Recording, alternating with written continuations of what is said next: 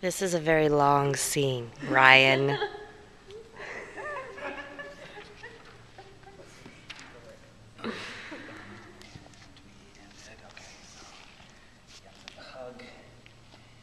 No, don't ask this. You're not choosing a path. You're the instrument of fate.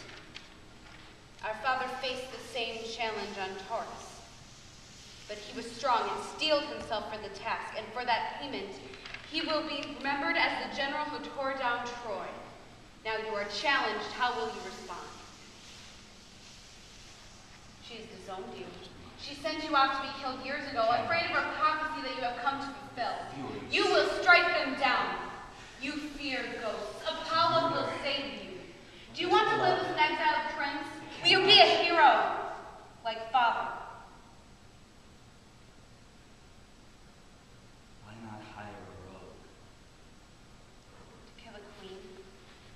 Your hand is no commoner's. Clytemnestra must die, and must die by your blade. I won't let you take this burden alone.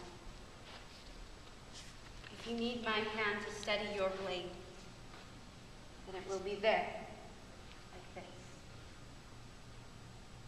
If your spirit wavers, then my heart will be with yours, here. If you are abandoned by Apollo and hounded by spirits, then I will run with you hand in hand. Orestes, look at this pit. Who should be buried here, a beggar? Some vagrant? Here in this shallow trench lies our king, our father. Sister, please.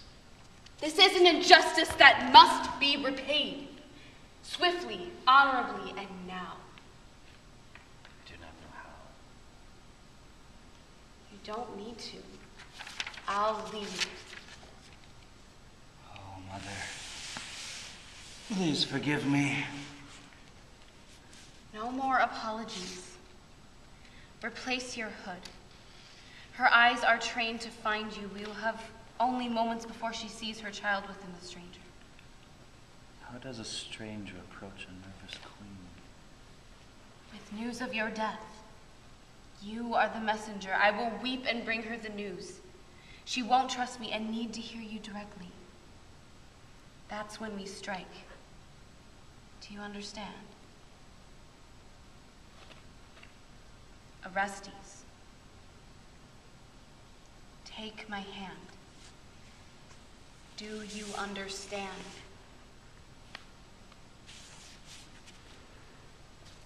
Yes.